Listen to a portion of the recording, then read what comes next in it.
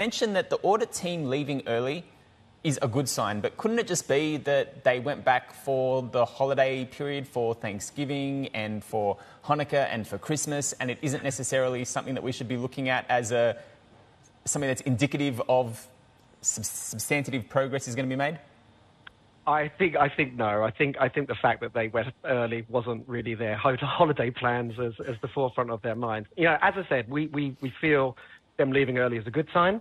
I don't think for the medium term it necessarily changes people's outlook on where they want to be positioned when it comes to ADRs and Chinese tech ADRs specifically. But leaving early seems to be positive, and we're hopeful that some level of announcement will be made earlier than they first suggested, maybe as early as the beginning of December.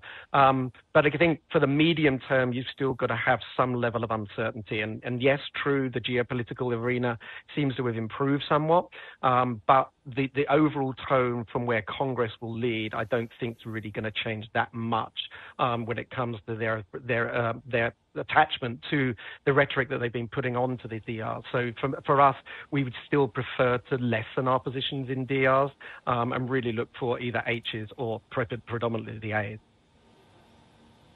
Right, but the fact that, you know, the Reuters copy that we read indicated that, you know, the oversight board in the U.S. had enough access to documents, were given enough access to documents, even though there might be some hesitancy in doing that, indicated that the Chinese on their part and the Chinese regulator on its part were willing to cooperate.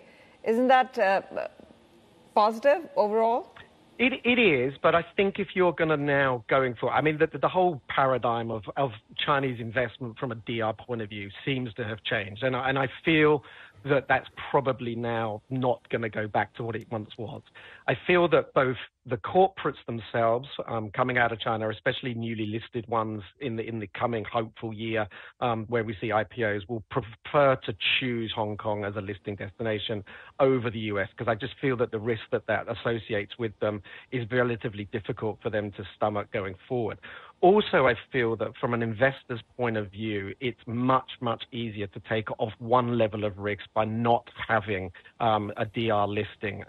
Whether that means that the primary listing moves from, say, New York to Hong Kong, and there is a concept of primary-secondary shift, which we've seen a lot of people do, and or the prospect of personal delisting or voluntarily delisting and relisting in Hong Kong, we feel that that trend is going to maintain and continue. So there will be obviously huge positions in terms of listings still into the US, and that will continue to be seen. But the mid to smaller cap names for us doesn't really make sense that they carry on in terms of their listing there. And slowly but surely, we feel that the benefit of Hong Kong Stock Exchange will be that, you know, changing to that VEE structure Sure. and the listing capability probably sees that move back to or move to Hong Kong.